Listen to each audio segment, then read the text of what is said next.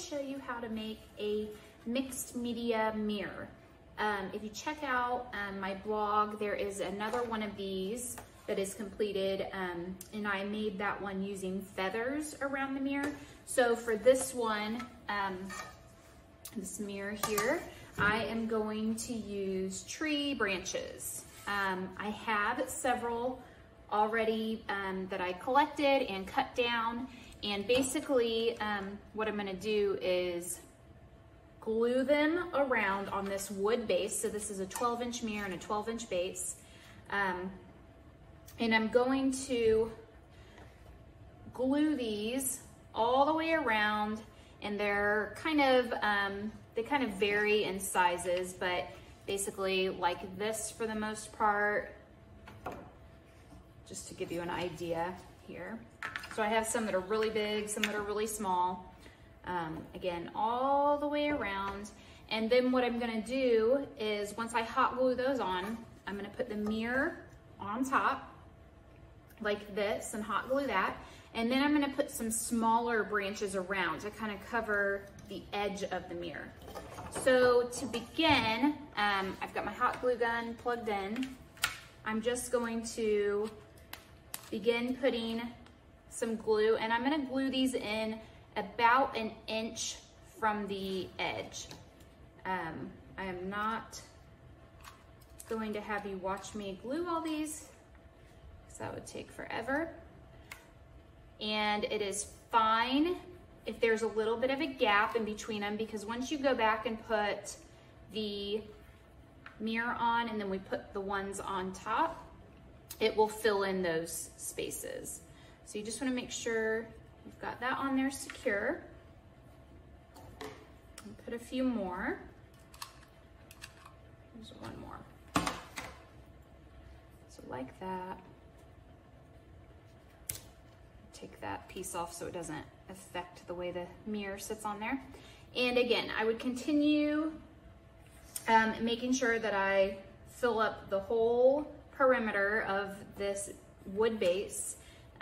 Once I get those done, I'll come back. I'm not gonna have you watch me glue all these down. That would take a while.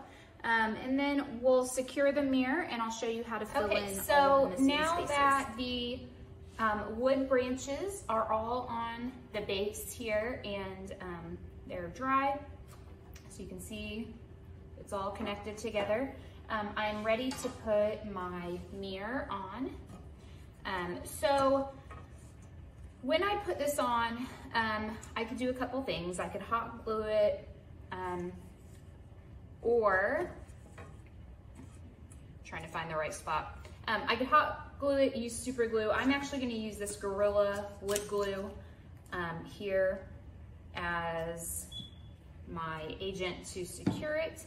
And the reason I'm using this instead of the hot glue is because when you are trying to glue a large surface like this down, if you don't get the hot glue on quick enough, it's gonna start to cool down and set up before you get it, get it covered and get it pressed down.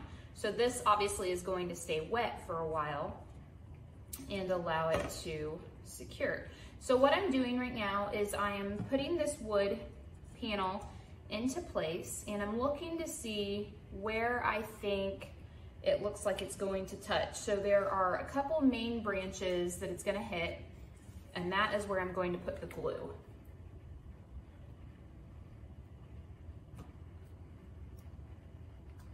So I'm just pouring kind of a generous amount on these.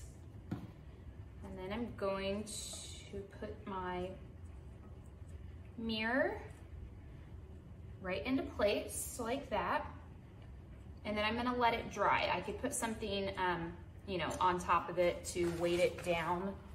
So for instance, I'll put this roll of paper towels here to let that dry, make sure it stays in place. And then from here, what you could do, I've chosen not to. I like it sitting up and with the clean mirror edge. But what you could do is you could take smaller branches and go back and put them around to actually cover the edge of the mirror.